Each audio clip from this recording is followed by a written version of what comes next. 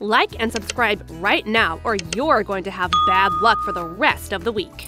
While we are familiar with crossbreeds of different subspecies, such as the ones we see in dogs and birds, it is also possible for a few different species to produce a crossbreed animal. And while most of the time the two species that are mating have to be from the same genus, it is actually not necessary for a few others. However, while the miracle of nature allows the different species to produce a hybrid animal, there are certain downsides to this process. Due to parents being from different species, many complications could arise within the chromosomes that could lead to production of infertile sex cells and therefore infertility. While it is extremely rare for animal hybrids to occur naturally in the wild, humans have been able to successfully breed hybrid offspring, and many of the results were astonishing.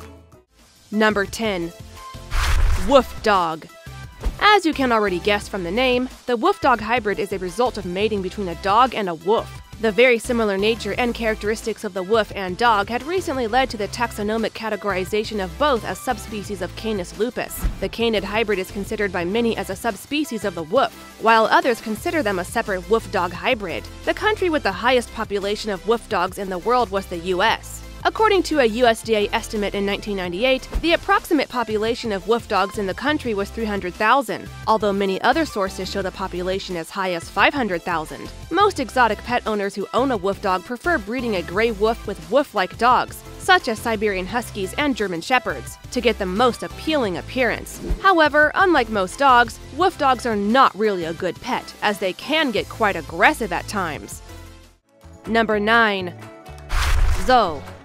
The zoo is the product of yak and domestic cattle that is mostly found in the Ladakh region of India. However, the word zoo mostly represents the male version of this hybrid. The female are called zomo or zom. They are also called yakal by some people, which is the combination of the words yak and cow, but this name is not as popular. Surprisingly, the hybrid version is much more productive in terms of both milk and meat production, compared to a yak or a cow. It is also much bigger in size and stronger than both of its parent species. Apparently, the zoo is sterile, while the zomo has been seen to be fertile, which is quite unusual. This allows the zomos to be back-crossed, which involves the hybrid being crossed with either one of its parent species, which would result in an offspring that is much closer to one of the parents genetically, but is not completely pure.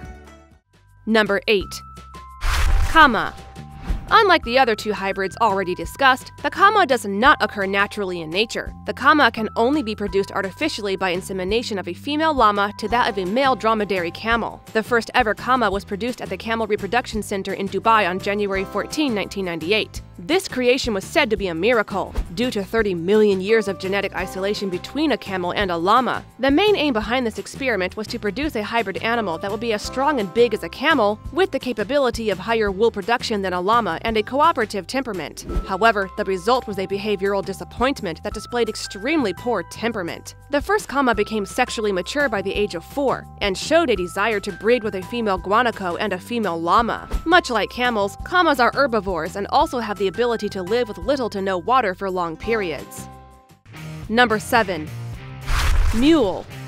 The mule is the hybrid animal that is produced when a male donkey mates with a female horse. However, it is rare for them to mate in the wild, so most mules are artificially produced by humans. Donkeys and horses have different numbers of chromosomes as they are different species. While it is possible to obtain a hinny by crossbreeding a male horse and a female donkey, obtaining a mule is much easier. While all male mules are infertile, a very small number of female mules can be found to be fertile. A mule can vary in size from lightweight to medium weight to moderately heavy weight, depending on the breeding of the mule's dam. Mules have been described to be more intelligent, much faster, and less obstinate than donkeys, while being more patient, sure-footed, and robust. They also have a longer lifespan than horses.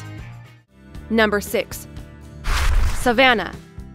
The Savannah is a hybrid between a medium-sized, large-eared wild African serval and a domestic cat. It is the largest cat breed in the world. Unlike most typical domestic cats, Savannahs are much more social, and their loyalty has even been compared to those of dogs, which actually strengthens the cat side in the cat versus dog debate. Moreover, they are very intelligent animals who can be trained to walk in a leash and play fetch. The first ever Savannah was produced on April 17, 1986, by a Bengal breeder named Judy Frank, who crossbred a male serval with a Siamese cat. One of his kittens was purchased by an enthusiast named Patrick Kelly in 1989, who worked towards getting the new breed recognized. The cross gained popularity amongst breeders at the end of the 20th century, and got recognized as a new registered breed by the International Cat Association in 2001.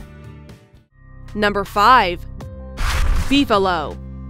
The Beefalo hybrid is the offspring of domestic cattle and an American bison, also known as buffalo. The main aim of creating this crossbreed was to combine the features of both animals, while focusing on boosting beef production. The Beefalo looks like cattle and is primarily one according to genetics, with less than 37.5% buffalo genetics, because any animal with a higher percentage of buffalo genetics than this is considered to be a buffalo hybrid. The Beefalo is a fertile hybrid, and its creation has led to a major setback to wild American bison conservation. Apparently, most buffalo herds are found to be partly polluted with cattle genetics, which basically makes them a beefalo. As a result, pure buffalo have become very rare. There are only 4 unmixed American bison herds left. Interestingly, bison and cattle hybrids that have a bison-like appearance are called catalo, as defined by U.S. law.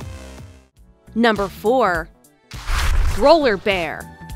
The growler bear, also known widely as Pizzly bear or Prizzly bear, as you can already guess, is the hybrid offspring of a grizzly bear and a polar bear. This uncommon ursid hybrid has been seen to occur both naturally in the wild as well as in captivity. Occurrences of this hybrid in nature were confirmed in 2006 upon testing the DNA of a peculiar-looking bear in the Canadian Arctic. However, it is very rare for these bears to come into direct contact because of their very different lifestyle, where polar bears usually hunt and breed in sea ice, whilst grizzly bears live a terrestrial life. According to the observation of 2 growler bears of opposite genders in the Osnabrück Zoo in 2004, it was found that the hybrid behaved much more similarly to polar bears than to brown bears. However, their physical traits varied. For example, they had a smaller body than a polar bear, but a larger one than a grizzly bear. Furthermore, they had long necks and hair-covered soles underneath their feet like polar bears, and small shoulder humps like grizzlies. Number 3. Whalpin.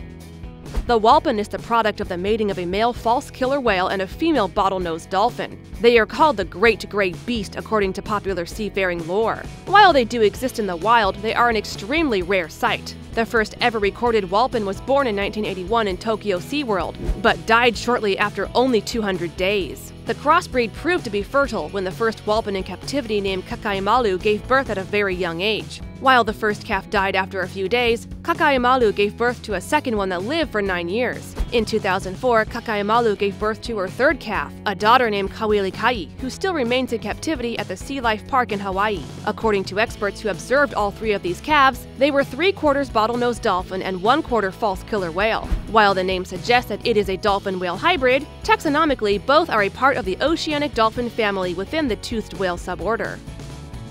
Number 2. Liger.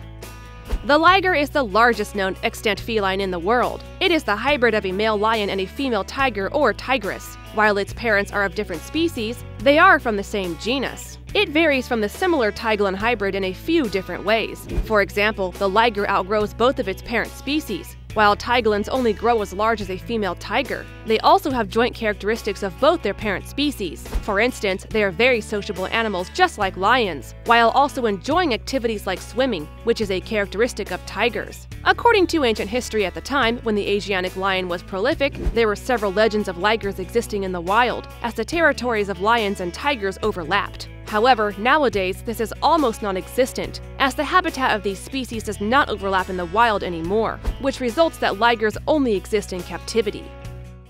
Number 1. Zebroid.